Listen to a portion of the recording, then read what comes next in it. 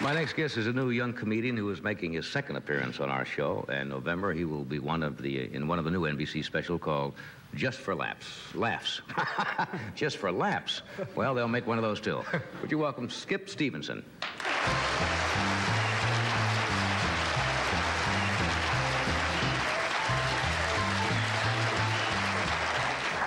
Thank you. How many people are from out of town? Are you?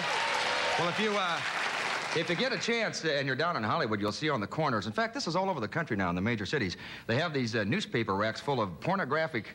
Well, what they are, they're just dirty newspapers, right? Have you seen these on the stands? And they've all got the same headlines in the front. They got these big black headlines that says hundreds of personal ads in the back. Hundreds of personal ads with photos in the back. See, if you've got a post office box, you can advertise in the back of these swingers magazines for any kind of a weird affair you'd ever want to get involved in, you know? I was reading one of those papers the other day. I found it on my lawn. And must have fell out of a police car. But I read a great ad in the back of one of those magazines. It just blew me out. It said, "I will do anything with anybody at any time. Please, no freaks."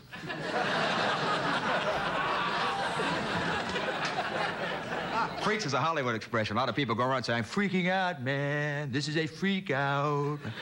The other big expression out here is blow my mind. You go to a party, what's happening? It's blowing my mind, Jim. Everything is blowing my mind.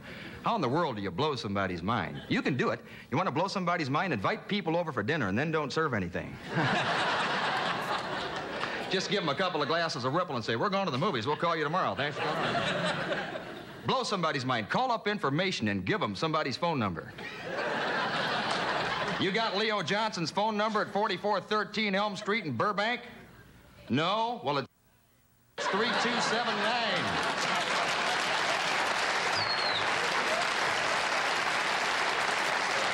Would you write that in your book? I ain't been getting any calls over here. You ever do weird things like that? Drive through a Jack in the Box and order a Big Mac. Get on an elevator with somebody you've never seen before in your life and lean over under his chin and go... Stop a cop on the freeway and tell him you've been speeding.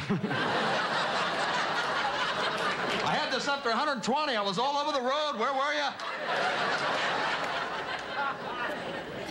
You want to really blow somebody's mind? Call up the Internal Revenue Service and request an audit. Here's one for you. If you ever go on a date with somebody you don't want to go out with again, just say to them, "Would you like some gum?" If they say yes, go under the table and say, "Well, let's see, there's some bubble gum that was just put here." If you're at a discotheque or a singles bar and it gets too boring for you, run up to somebody and say, "Would you like to dance?" If they say yes, say, "Well, go ahead." Here's one just for the guys here. Get on an elevator in a department store completely nude, see? And just say men's clothing. Get up to men's clothing, say socks.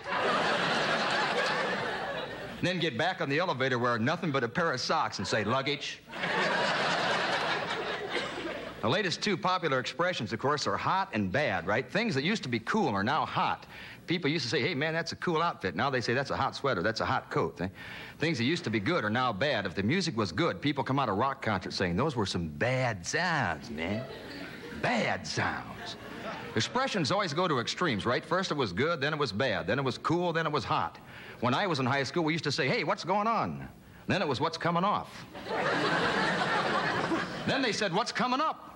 Now it's, "What's going down?" See, I'm still trying to figure out, what is it? And did I step in it?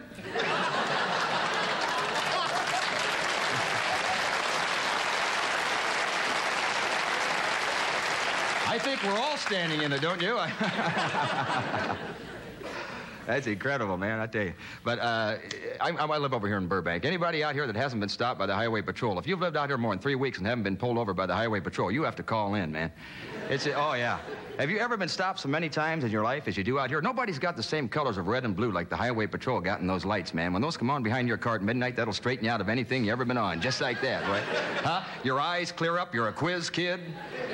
You swallow things you normally wouldn't. You just go crazy, don't you? It's got a terrible rhythm to it when it comes on because those lights are on rollers, and when they come on behind your car at night, it'll just scare you to death, right? It's just like a bunch of little red arms and blue hands inside of your car with you. We got you, we've got you, we've got you, we've got you. You'll never get away from us. Oh, my Lord. Now it's even worse. Now they've got loudspeakers in the highway patrol cars. Isn't that frightening? Have you heard these guys out there on the freeways at night? Pull as far as you can to the right shoulder, activate your emergency brake, turn on your interior light, take all of your clothes off, and stand on your head in the back seat.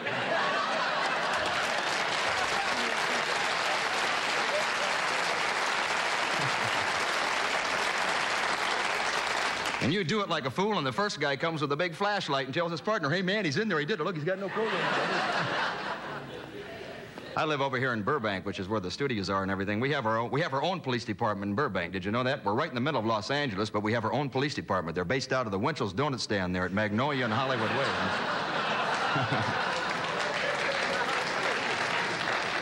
There's two of them now, so they pretty well have the town covered. We don't have a police helicopter in Burbank yet. We got a guy in a hang glider with a flashlight going through the backyard. California's pretty laid back, though. They're even making cars out here now with glass bottoms, so if you run over somebody, you can just back up and see if you know them, you know? Hey, I'd like to close by reminding you that I was here. Thank you.